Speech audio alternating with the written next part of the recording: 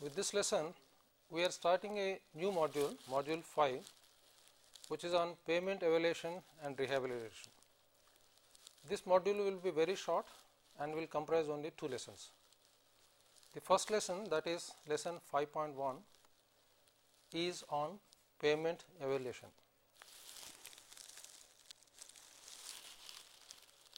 The specific objectives of this lesson will be to make the student appreciate the need for evaluation of pavements and to introduce to the students the differences between functional and structural evaluation of pavements, and also to familiarize the student with different pavement evaluation techniques.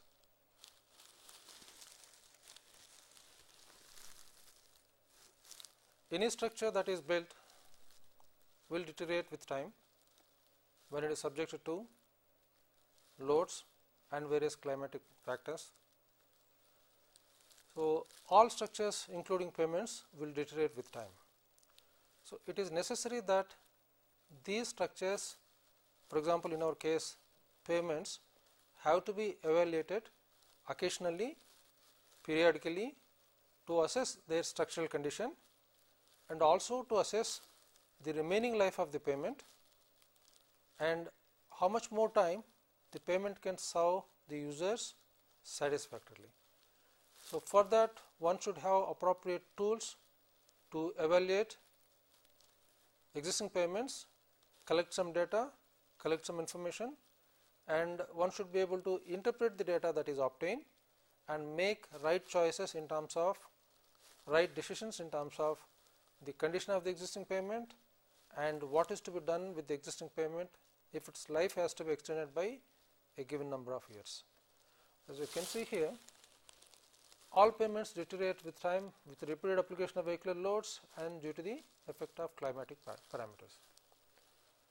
The rate of deterioration depends on the initial condition of the pavement, the rate of traffic loading, the magnitude of traffic loading, climatic conditions and various other parameters. In fact, the rate of deterioration would depend, if you recollect the ASTO equations, either for concrete pavement or for flexible pavement. You can see the number of load repetitions a pavement can satisfactorily serve is a function of various parameters, pavement related, reliability related, structure related and various other factors. So, to properly explain the performance of a pavement, how long it is going to last, what is going to be the condition of the pavement after certain number of years at a given point of time, if it starts with an initial condition. So, it requires lot of inputs. It is also necessary to evaluate the functional and structural condition of the pavement periodically. As I just indicated, we should be able to assess the structural condition and functional condition of the pavement periodically and decide whether the pavement requires any maintenance, major rehabilitation or even reconstruction. Need for maintenance and rehabilitation can be assessed on the basis of the evaluation that we carry out. Pavements are evaluated typically for 2 types of performance. One is functional performance, other one is structural performance. Functional performance is the ability of the pavement to provide comfortable, safe, economical riding surface to the users. That basically is the function of the pavement as far as the user is concerned. User requires safe, comfortable ride. As long as the pavement is in a position to give satisfactory service to the road user in terms of safe, comfortable ride, the pavement continues to be in a functionally acceptable condition. The functional performance can be expressed or measured or quantified in terms of either the present serviceability index, the index that were discussed in the case of ASTO pavement design, or in terms of roughness, or in terms of skid resistance, or any other parameter that is related to the surface that could be related to the safety and comfort of the road users. On the other hand, structural performance is related to the structural soundness of the structure or the load carrying ability of the structure. This can be measured normally in terms of the response of the pavement when it is subjected to a load. So, normally structural performance will be expressed in terms of the structural response of the pavement. As we already discussed in the previous lessons, functional evaluation can be done in terms of present serviceability index. This is one of the commonly used parameter, though not commonly used in India because AASHTO is not that extensively used in India. So, for evaluation of functional evaluation, functional performance of the pavement, present serviceability index is a parameter that is normally evaluated. We also know that this is a concept that has been developed during the AASHTO road test. The AASHTO road test equation for present serviceability index correlates the present serviceability index with the surface characteristics of the pavement such as slope variance, which gives an indication of the variance of the surface profile in the longitudinal direction, and rut depth for a flexible pavement, rut depth also for flexible pavement or for concrete pavement, both cracking area and patched area, expressed in terms of square feet for 1000 square feet of paved area. Similarly, patching also is expressed in terms of square feet per 1000 square feet of paved area. So, as we can see in the case of flexible pavement, present serviceability index is mainly in terms of what can be measured in terms of the surface characteristics. Surface profile, rut depth, cracking and patching is what you can observe on the pavement surface. Another parameter that is most commonly used to evaluate the functional performance is the roughness, how rough the road is. Roughness is usually expressed in terms of a convenient index. In fact, various types of indices are used to express roughness. So, this is a convenient index that reflects the user's response to a road of a given profile while traveling in a standard vehicle. That means how the user perceives the comfort level that is offered by a given road having certain profile characteristics. So, and various other surface conditions, that is expressed in terms of roughness index. All the roughness indices that are used by various agencies are developed in such a way that they are sensitive to the road user and the user's perception to the surface conditions in terms of the comfort that the road user is getting. Roughness is a measure of variation of surface profile and other surface distances that may have some influence on the ride comfort. So, roughness will be influenced by all those parameters, surface parameters that have some influence on the ride comfort. Some commonly used indices for roughness are bump indicator value, we will discuss what these values are, Merlin roughness index and international roughness index.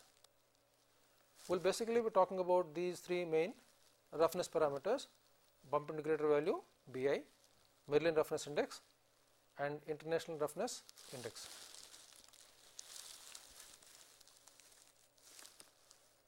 The roughness in terms of bump indicator value is normally measured using an equipment called as fifth wheel bump indicator.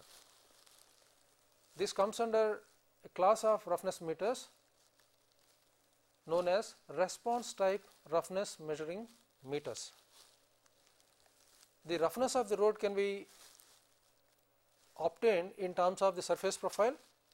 One can measure the surface profile by taking levels by rod and level procedure, or there are other equipments which give us indices that say something about the profile of the road.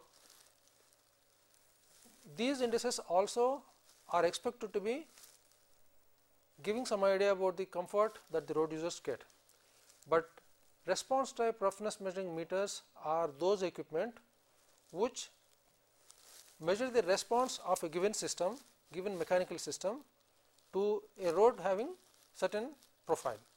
So, when this response system equipment travels along a given road, the equipment responds to the variations in the surface profile. This response is measured, accumulated over distance and given as an index. For example, in a fifth wheel bump integrator, this is called as a fifth wheel because you have one single wheel here and having an arrangement of chassis and hinge arrangement. So, this has to be towed by another vehicle. So, you will have another vehicle towing this fifth wheel. This is a single wheel. So, this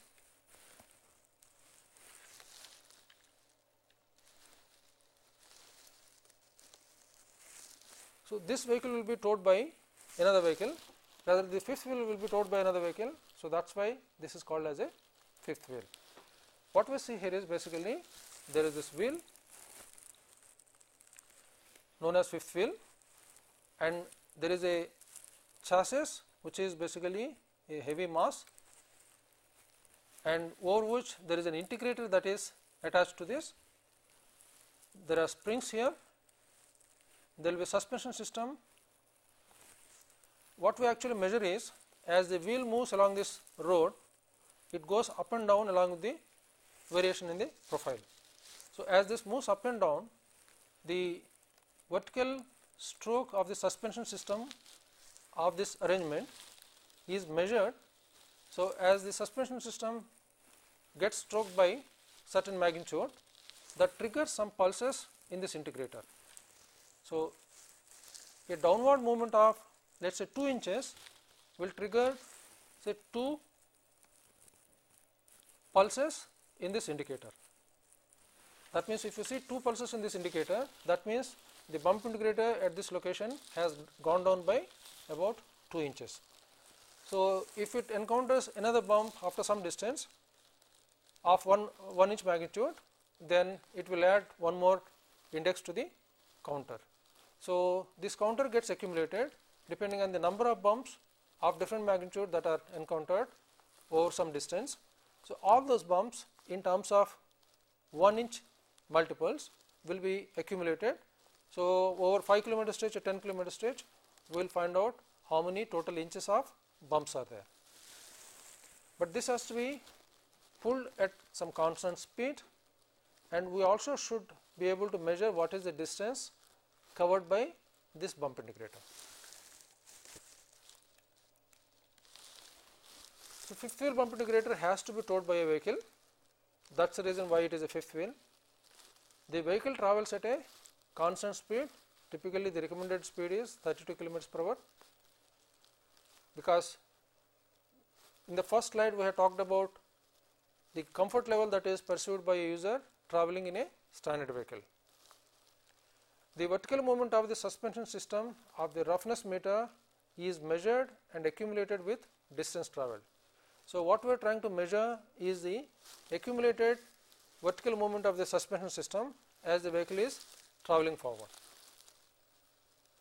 The vertical movement is counted in multiples of a specified vertical distance. Typically, the counters that are used in the fifth wheel bump integrator get triggered. The value changes whenever there is at least 1 inch of downward movement. If there is a downward movement of 2 inches or 3 inches, corresponding change in the counter reading will be 2 or 3. The distance travelled is normally estimated from the revolutions of the fifth wheel. There will be another counter normally to count how many revolutions the fifth wheel is rotating. Roughness is measured corresponds to the path along which the fifth wheel travels. The fifth wheel will be made to travel along one line. Obviously, it cannot be representative of the entire pavement section. Normally, we try to make this fifth wheel travel along the wheel path. If you are interested in finding out the average roughness of the pavement, we may have to make the fifth wheel travel along different longitudinal lines and take average of all those values. Along a given line also, we may have to make the fifth wheel run, make number of runs. For example, 3 to 4 runs are normally required along each path, and what we normally represent is the average of these 3 to 4 runs. Being a response type measurement, the equipment has to be calibrated frequently, because if the vehicle is changed, there will be parameters of the suspension system that are going to be changed. So the value may be changing. Even if the vehicle is operated again, we may get a different value. Over time also, even if the roughness of the road does not change, the value may change.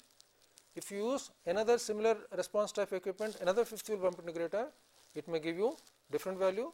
So it is necessary to calibrate the value that is obtained from a roughness measuring machine such as fifth wheel bump integrator, which is a response type equipment. This has to be calibrated so that we know what is the corresponding standard value that we are going to refer to.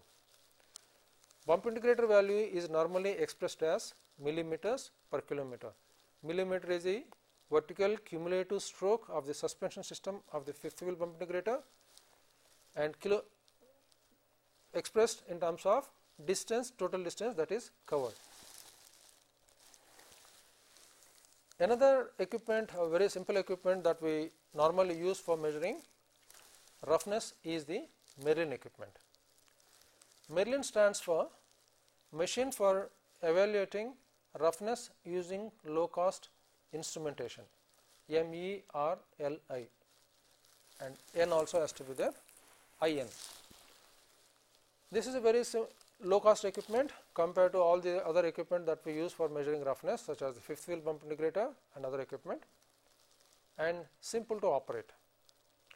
This gives an index of the variation of the profile of the road along the path considered. That is what any roughness machine is trying to measure. This is slow, so not suitable for evaluating long stretches.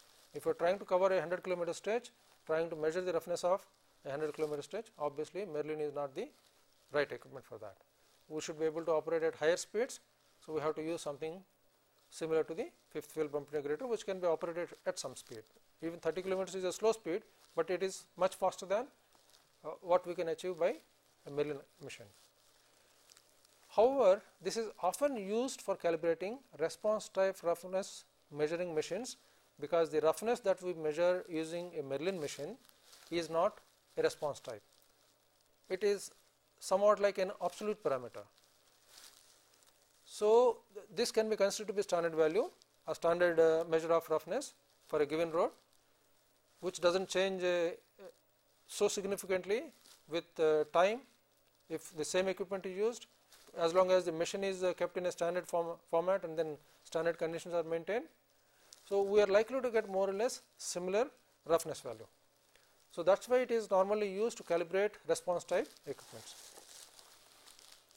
The principle of Merlin is, in this, the Merlin will have two legs, front leg and the rear leg, which would be resting on their foot on the pavement surface. So foot 1 and foot 2 will be resting on the pavement surface. There will be another probe that which is placed in the middle, will also be resting on the pavement surface. If you connect the 2 points at which the foot 1 and foot 2 are resting on the pavement, with reference to that, the position of probe gives us what is known as mid-chord deviation. So if the midpoint is either above or below, accordingly we are going to get a mid-chord deviation.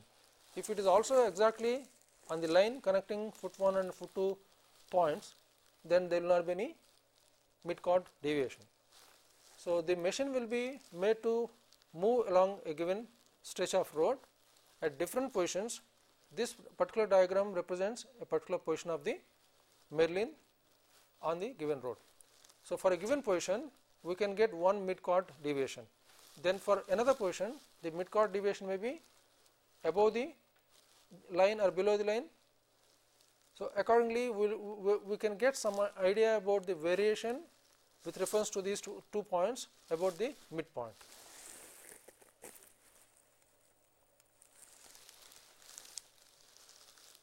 This is a diagrammatic arrangement of presentation of the Merlin equipment.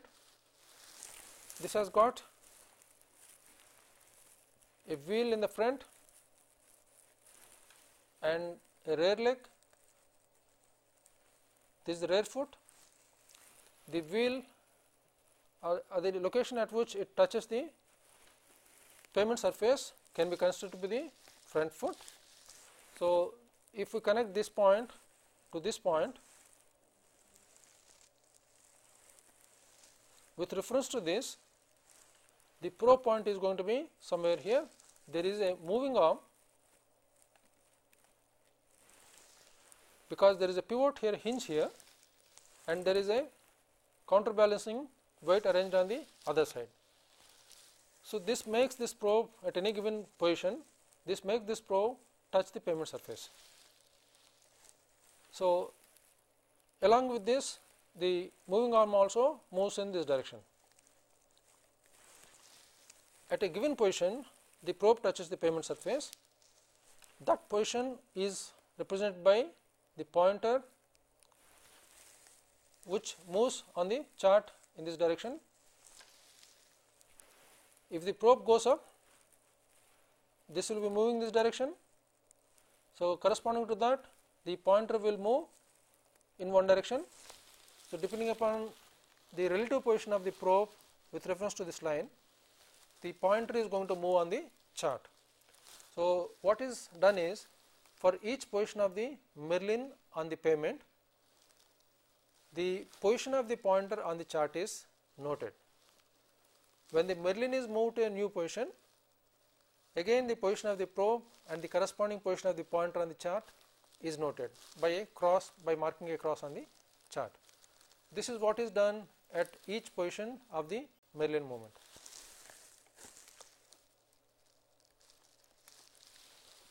This is a photograph of a Merlin machine. As you can see, this is a very simple apparatus. You can see the front wheel, you can see the rear leg, you can also see the counter weight here. This is the hinge part. You can see the pointer here, though it may not be very clear, and this is the moving arm.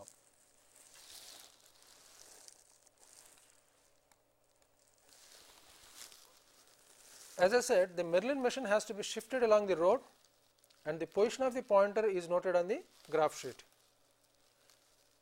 This position corresponds to the mid-chord deviation at that particular location. About 200 such measurements or 200 such notings on the graph sheet have to be made at regular intervals. So, for these 200 positions, there will be 200 markings that are made on the graph sheet. The distribution of the marks on the chart represents the roughness of the road.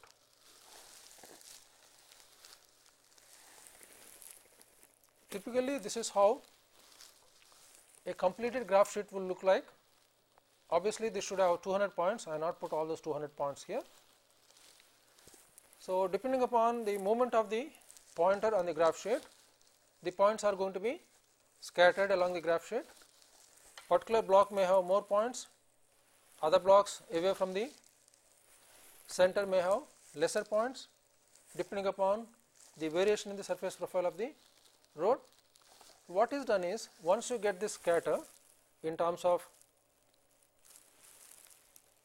all these points, we consider the spread of these points for 90% of the points. So, what we do is, we eliminate 5% on either end and consider 90% of the points. So, the distance within which 90% of the points are covered is represented as the Merlin roughness, that is D, expressed in terms of millimeter as we measure on the graph sheet. What it indicates is, if there was to be, if the road were to be having constant longitudinal slope, so there will not be any mid-chord deviation with reference to these 2 points. The probe will be on the same line. So, we will continue to be getting the points along one line only. All the points will be along the middle of the graph sheet, but as the roughness increases, somewhere it is above the mid-chord, somewhere it is below the mid-chord, the points get scattered all over the graph sheet. So, that scatter represents the variation in the profile. More the scatter, the distance within which 90% of the points would be lying will be more. If it has got more or less a constant slope, there is not much variation in the longitudinal slope, then most of the points would be lying close to the center. So 90% of the points could be covered within a smaller distance. So the roughness will be lesser.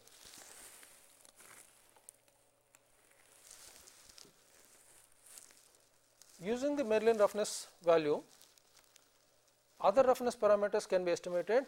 For example, international roughness index, we will discuss about international roughness index after a few slides, can be estimated as a function of Merlin roughness. Good correlation is found between these two parameters. For the same road, if you measure Merlin roughness and also if you compute international roughness index, we can find good correlation between them. For all types of road surfaces, IRI is given as 0.593 plus 0.047 multiplied by D.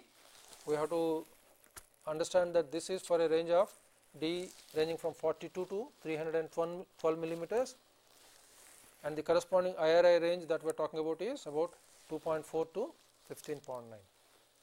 We can also estimate the bump integrator value because correlations have already been established on the basis of experiments conducted earlier.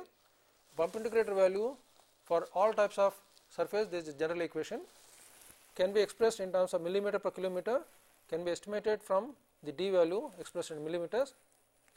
D is the Merlin roughness as minus 983 plus 47.5 times D. This is again valid for the same range of T, and bump integrator value range of 1270 millimeter per kilometer to 16,750 millimeter per kilometer. But if you look at the equation that is applicable for only asphalt concrete surface, the bump integrator value is correlated to the D value with this equation.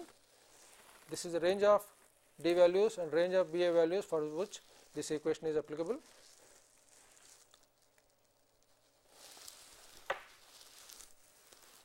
Similarly, for treated surface, for surfaces that are treated, the BA can be estimated from Merlin using this equation. For gravel, for earth surface also different correlations are available, as you can see here. We should also note the range of D values and the range of BA values for which these equations are applicable. The next and most commonly used roughness index worldwide is the International Roughness Index. This is a very interesting concept in terms of expressing roughness of a given road. IRI is International Roughness Index. This is an ideal roughness index developed to calibrate response type roughness indices. Basically, IRI concept has been evolved to calibrate various response type roughness equipments, because as we have discussed, the measures that we obtain from roughness type response measuring machines will vary over time, and with different machines for the same road you get different values. So there was a need to bring all these parameters that are obtained over time with different equipment, maybe for the same road having same characteristics, to the same platform and then standardize all of them. It is obvious that each one of these machines are going to give different values, but what is the correct value or what is the standard value that has to be expressed for a given road, because it is the same road. Response type system of measuring roughness in millimeter per kilometer, though popular, is found to have some difficulties. Same roughness values are not obtained if different vehicles are used. Even with the same vehicle, similar roughness values are not obtained over time. This is what I have been saying. So IRI is a computer based virtual response type system. This is not something that we are going to measure. We cannot measure IRI, but we can compute from some given inputs. So whatever value we measure, it is a standard value. It is nothing that is response to the profile. There are no physical practical parameters that are going to influence this parameter. This is a theoretically computed value. It represents the response of an ideal virtual vehicle to a given road profile. So this also is a response type in some way, but this is the response of a ideal vehicle, theoretical vehicle, not the actual vehicle. So since this is a theoretical vehicle, its coefficients, its suspension system, other parameters are not going to change over time or any time. So, it represents the response of a theoretical vehicle to a given profile. Typically, only 1/4 of the vehicle is concerned. We will not consider the full vehicle because the analysis becomes more complex, and most of the time we are only interested in analyzing the roughness along a given profile.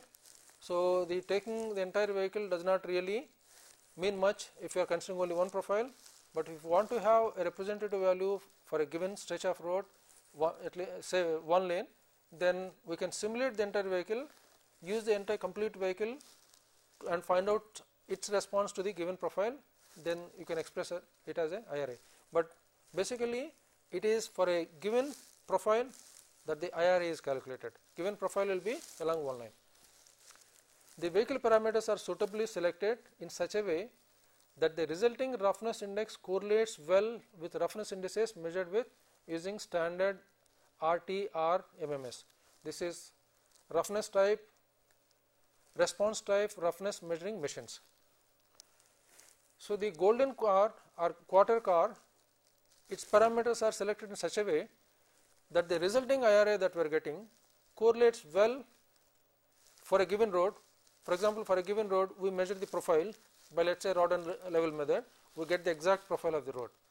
For the same road, when we conduct survey using a roughness meter, let us say fifth wheel bump integrator, we know what is the fifth wheel bump integrator value that we get.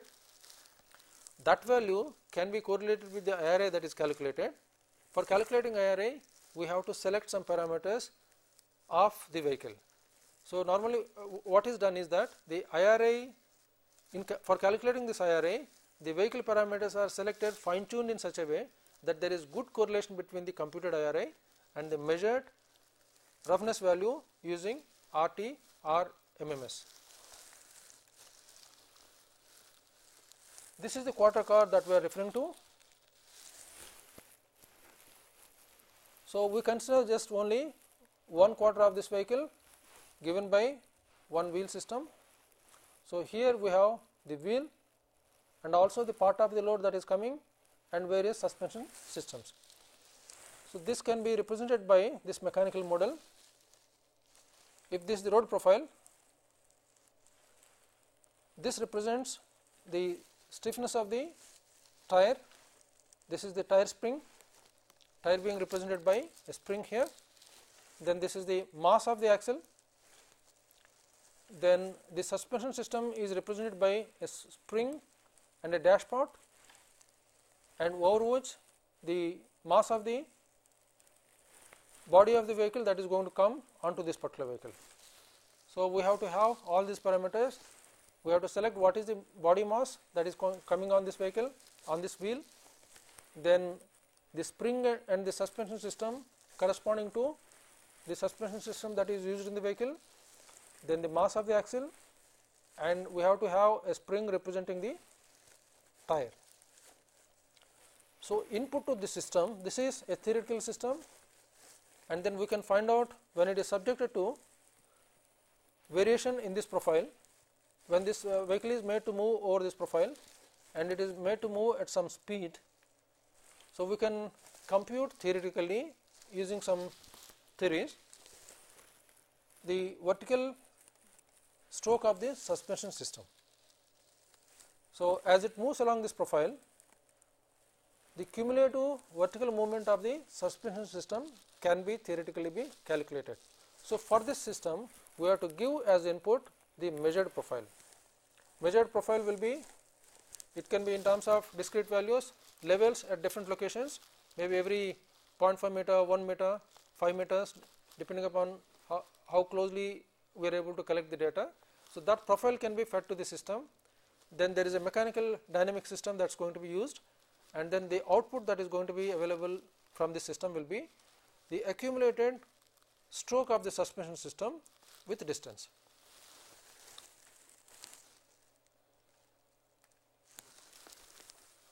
The suspension stroke of the ideal hypothetical quarter car in response to a given road profile, as it is made to move over a road having different characteristics. So, the quarter car response, the suspension system of the quarter car response, the suspension stroke is calculated as IRA. The simulated accumulated motion of the suspension system divided by the distance travelled is the IRI. Quarter car with a specific set of parameters is called as golden car, because as you have seen here, there are certain parameters that we have to select: the body mass, axle mass, the suspension system, spring and the dashpot parameters, and the spring representing the tire. So all these parameters have to be selected and then put in the dynamic system, so that we can calculate the suspension system, vertical movement of the suspension. The response of the golden car is computed in a specified manner. How the profile has to be processed, how the suspension system movement has to be calculated, there is a set of steps that are involved in computing the IRI. These are the golden car parameters that are used. Stiffness of the suspension system by body mass is taken as 63.3. Stiffness of the tire spring by body mass is taken as 653. The damper rate by body mass is taken as 6. Axle mass by body mass is taken as 0.15, and the speed at which the vehicle is made to move in the theoretical model is 80 kilometers per hour. The advantage with IRA is reproducible and stable with time, because it is a theoretical value for a given profile which can be fed to the system. There is nothing that is going to change as long as you do not change the model parameters of the golden car. IRA is not going to change. So for a given profile, anytime you calculate as per the same procedure, you get the same IRA value. So this becomes sort of a standard for a given profile. IRA obviously is an indicator of the pavement, because it represents an index which represents the profile of the given road. So we are using the profile of a given road and coming out with a index. Obviously it represents the condition of the pavement. IRA for a given road profile is usually obtained with the help of computer software. Normally we cannot do hand calculations for computing IRA, because there will be lot of data that has to be processed in terms of the profile, and lot of calculations that are to be made in computing the suspension system stroke. Typically IRA values would be ranging in the range of 0 to 20. 20 would be for the almost worst kind of a road. This picture here illustrates the typical ranges of IRAs one can expect for different types of facilities. For example, for airport runways and superhighways, the IRAs could be in the range of maybe 0 to 2, very good surface condition. For typical new highway pavements, it can be in the range of maybe 1 to 3.5 or 4. Similarly, for very rough unpaved road, the IRA could be in the range of say 7 to 18. This is just an indicative idea about what could be expected in terms of IRA for different types of facilities, and also in terms of the condition at which the pavement is in. On the right hand side, we also have the speed. If the IRA indicated on the left hand side exists for a given road or computed for a given road, what is the speed that can be expected on that road? For example, if you are talking about an IRA of 20, the corresponding speed that we can refer to will be about 30. If the IRA value is say only as small as, let us say, 2 or 3, we can talk in terms of speeds as high as 100 kilometers per hour.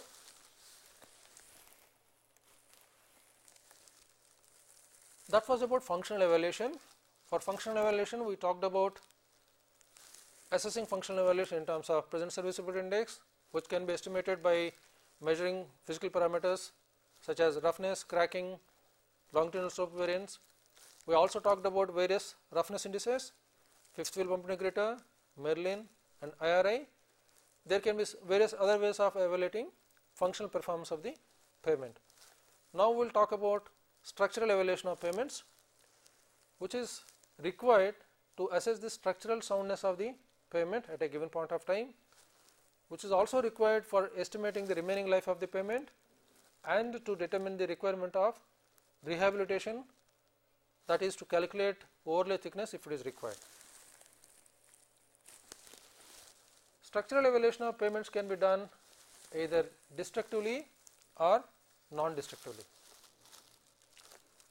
In destructive evaluation, what we do is the pavement is cut open, or we take cores from the pavement, we collect samples from the pavement and then bring them to the laboratory, test them under representative conditions in which these materials were there in the field in terms of their density, in terms of the gradation, whatever conditions that we have to simulate for a given material as they are in the field, that has to be simulated in the laboratory, and the material properties have to be evaluated.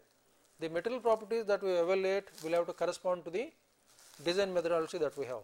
For example, we have a design methodology in which CBR is the only parameter that we are using. We will evaluate the CBR value of the material. Or if we are using the elastic modulus value of a particular material in your design procedure and analysis, then you have to determine the elastic modulus value of the material that you have collected from the field. Again, you have to use representative materials, and the conditions at which we are testing the material also will have to be representative of the conditions that we found in the field. So normally representative destructive testing, we can cut open the pavement and then remove all the material. For example, if we are trying to find out what is the existing density of the subgrade, cut open the pavement, find out the density, find out the moisture content, maybe possibly you find the field CBR test also. All this can be done. We can also do what is known as dynamic cone penetrometer test, and then from the penetration value that is obtained, we can estimate other parameters. So in destructive evaluation, the pavement is cut open to conduct tests to find the in situ condition, that is density, moisture and strength if possible. We normally collect samples for testing in the laboratory. On the other hand, in non-destructive evaluation, the pavement is subjected to some applied load and the structural response is measured. The destructive testing is normally very difficult. You have to cut open the pavement at number of locations. You cannot go on excavating the pavement. Of course, if you do not have any equipment capable of carrying out non-destructive evaluation, that is the only thing that you may be doing. You may carry out only destructive evaluation. But if possible, one should go for non-destructive evaluation, in which we apply load and measure the structural response of the pavement. The general approach of a structural evaluation method will be apply a specified load to the pavement in a specified manner. The load applied and the manner in which it is applied has to correspond to the theoretical model that we are using, or the model that we are using in making interpretations about the pavement condition. Measure structural response of the pavement. After you apply the load, measure the response of the pavement. Structural surface deflection is the most common response that is measured, because it is very easy to measure the surface deflection. And on the basis of the surface deflections that we measure, back calculate the material parameters. It could be the thicknesses. If you do not know about the thicknesses, you have some information in terms of the structural response. We can back calculate the thicknesses, we can back calculate the material properties, or we can back calculate some parameter that tells us about the strength of the pavement. So we can back calculate pavement parameters such as material properties, thicknesses, or general conditions from measured deflections and applied loading conditions. The application of load for NDT testing can be done in different modes. It can be a static load, it can be slow moving or creep load, it can be vibratory load, it can be impulse load. In a static load, the simplest of static load testing could be conduct a plate load test. If you are interested in determining the modulus of subgrade reaction, this is one method of conducting a plate load test. You are applying static load, then measuring the deflection. So from deflection and the load applied, you are finding some parameter about the subgrade or any layer on which you are conducting the test. So we may be getting information about the modulus values, we may be getting information about the modulus of subgrade reaction if you are using this as a foundation for concrete pavement. So plate load test is one static load arrangement testing that we can do on pavements. The other most commonly used method is this can be done either in static mode or creep loading condition, uses Benkelman beam apparatus. We will not go into complete details about the Benkelman beam procedure, because we will be covering this in the next lesson when we talk about design of overlays using Benkelman beam apparatus. Benkelman beam is an apparatus used for measuring the surface deflection of the pavement subject to a standard truck load. We use a standard truck to apply load to the pavement surface, then we measure load the pavement surface deflection. So, the load that is applied is standard truck, and then we measure one single surface deflection, which is the maximum deflection that is we are going to measure. So, as you see here, when the pavement is loaded by one wheel of a truck, standard truck, the pavement deflects. So, we are going to measure the maximum deflection. Maximum surface deflection is measured using Benkelman beam in two different modes. There are two different procedures using which you can measure the maximum deflection. One is Washoe procedure, Western American State Highway Officials method, in which the deflection noted as the wheel approaches the point. Wheel will be initially be away from the point, and then as it approaches the point, we measure the deflection. When the wheel load is right on the point, the maximum deflection will be observed. In the other procedure, initially wheel will be at the point, and then we note down the initial deflection reading. As the wheel load moves away from the point, we see the difference, and that is observed as what is known as rebound deflection. So, this is the CGRA procedure, Canadian Good Roads Association procedure, in which we measure the rebound deflection as the load is removed from the point. So, both these procedure, rather the Washoe procedure is depicted here. In the Washoe procedure, initially the load is away from the point, so deflection is 0. As it approaches and is right over the point, we observe the maximum deflection. In the other procedure, CGRA, initially load is on the point itself, so you already have the maximum initial deflection. So, when you remove the load away from the point, deflection theoretically has to become 0, then the difference is the rebound deflection. What we get for Benkelman beam evaluation of pavements is one single maximum deflection, either the actual deflection in the case of Washoe procedure, or the rebound deflection in the case of CGRA procedure. Such structural response is measured under static and creep load conditions. This is the problem, because actual loading condition that is applied on pavements is by fast moving vehicles, loading time is very short. So, the loading that we apply using a Benkelman beam procedure is not very realistic. The interpretation about the structural condition of the total pavement structure and the remaining life is made on the basis of one single deflection. We have only one deflection available to us. On the basis of this, we have to interpret about the complete pavement structure. What is the problem with this? We can be explained using this diagram. For example, you have two different pavement structures having same maximum deflection, but as you can see, the deflection ball shape is different. One is widely spread, other one is very narrow for the same loading. Obviously, these two pavements are not similar. There must be something different between these two pavements, but if you are measuring only the maximum deflection, you tend to think that both the pavements are similar. This is the main difficulty with Benkelman beam deflection, or main difficulty in interpreting the pavement condition on the basis of one single deflection. The maximum deflection alone does not give an indication of the condition of different components of the pavement. That is the reason why most commonly structural evaluation is carried out using falling weight deflectometer. Falling weight deflectometer, or popularly known as FWD, works on the principle of applying impulse load to the pavement and measuring the shape of the deflection ball. That means we do not measure one single deflection, we measure more than one deflection. Typically 5, 6, 7 deflections are measured, and the load applied is also not a very static or slow moving load, it is impulse load. The load duration will be of such magnitude and duration which simulates to the load that are actually applied by moving traffic vehicles. Since more than one surface deflection is measured, more information is available about the pavement. Using surface deflections obtained at suitably selected locations, reliable interpretation can be made about different layers of the pavement. Because we are having more deflections, more information is available, so we can interpret better about the pavement condition, better about different layers of the pavement.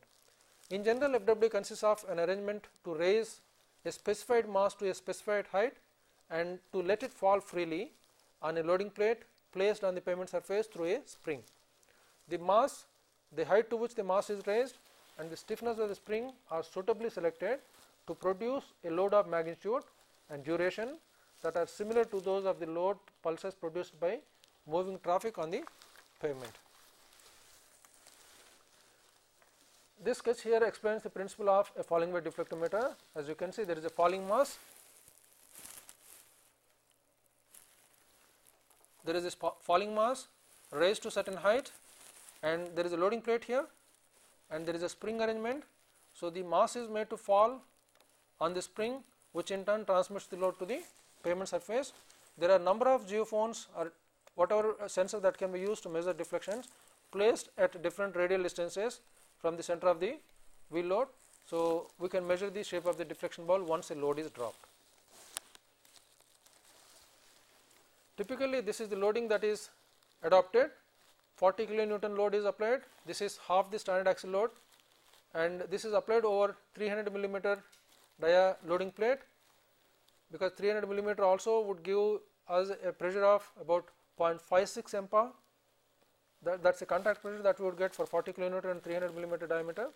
Surface deflections are normally measured at radial distances measured from the center of the load plate of 0, 300, 600, 900, 1200 and 1500 millimeters. In many cases, the deflections are measured at irregular intervals also wherever required. A number of falling wave deflectometers are commercially available. However, these are very costly for most of the agencies in India to purchase, and they are even difficult to maintain also. IIT Kharagpur has developed indigenous falling wave deflectometers and has been using them for the last 10 years. Two models, one is trailer mounted, other one is in vehicle FWD were developed.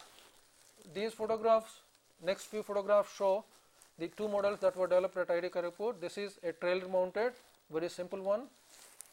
We can see the mass spring system. We can also see the geophones placed behind the trailer to measure the deflections. This is a photograph showing the pavement evaluation of National Highway 6 using the trailer mounted falling wave deflectometer. This is an in-vehicle falling wave deflectometer developed for the Ministry of Surface Transport under a research scheme R81. Complete arrangement is placed inside the vehicle. You can see the details of the falling wave deflectometer here. What you see on the right hand side and the left hand side are the extendable, foldable geophone placing arrangement. National Highway 6 being evaluated using the falling wave deflectometer in vehicle. The salient features of this in vehicle falling wave deflectometer are: it is housed inside a covered vehicle so that maneuverability of the equipment on heavily trafficked highways becomes greater.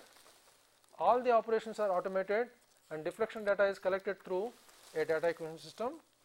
Load magnitudes in the range of 2 to 10 tons can be applied. This can be varied.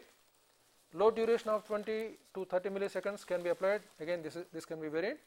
Measurement that is done is load and surface deflections at different radial distances. The load applied and the surface deflections at different radial distances can be measured. This diagram shows a typical output obtained from the geophones. Each one of these lines represent different deflections measured at different locations. Interpreting falling wave deflectometer data, we get load applied, load plate radius, surface deflections at different radial distances from the FWD testing procedure. This data can be used to back calculate the metal properties of different layers in flexible pavements. Thickness of flexible pavement layers also can be back calculated through layer, although layer thickness are usually taken as inputs for back calculation. We can back calculate the metal properties, we can also back calculate the thickness also, but normally we either from construction history or from indirect testing procedure also we can get the layer thicknesses. We normally use them as inputs, but there are processes which can back calculate layer thickness also along with the layer material properties. In the case of concrete pavements, the modulus of subgrade reaction, elastic modulus value of slab can also be estimated. FWD evaluation can also be made to can be used to estimate the load transfer efficiency of joints in the concrete pavements. It can also be used to identify gaps below the pavement. To summarize, in this lesson we have discussed about the need for pavement evaluation. We also discussed about various methods for measuring the functional condition of the pavement, especially in terms of different roughness indices. We have also discussed about the concept of international roughness index, and we have also discussed about the disadvantages of structural evaluation of pavements or different types of structural evaluation of pavements compared to FWD evaluation of pavements. The questions from this lesson are: what are RT/R MMS? Compare Merlin with fifth wheel bump integrator. Why is it necessary to calibrate RT/R MMS? What is a golden car?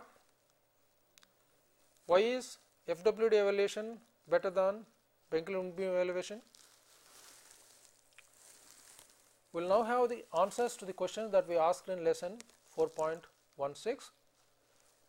4.16 was the lesson on concrete pavement design using PCA procedure and ASTO procedure. What are the main differences in terms of the failure and performance modes considered in PCA and ASTO designs? There is a significant difference or vast difference between the PCA procedure and ASTO procedure. ASTO performance is defined in terms of PSI, present surface slope index, which only takes into in terms of the surface characteristics, longitudinal slope variance, cracking and rutting, whereas PCA procedure is in terms of theoretical evaluation of the pavements. So fatigue criterion is there, erosion criterion also is there. Which are the critical regions of slab considered for fatigue and erosion damage? Especially we are referring to PCA because ASTO there is no such analysis available. For fatigue analysis, edge region is considered critical. For erosion analysis, since deflection is more important, corner region is considered to be important. Do PCA and ASTO consider thermal curling stresses in design of jointed concrete slabs? ASTO does not take into account the thermal stress at all. PCA also does not take into account the thermal stresses, because of the reason it is not considered in fatigue analysis, because of the reason the combination of thermal stresses and wheel load stresses throughout the season is not going to be additive. So that is the reason thermal stresses the curling stresses are not considered in the PCA design. Thank you.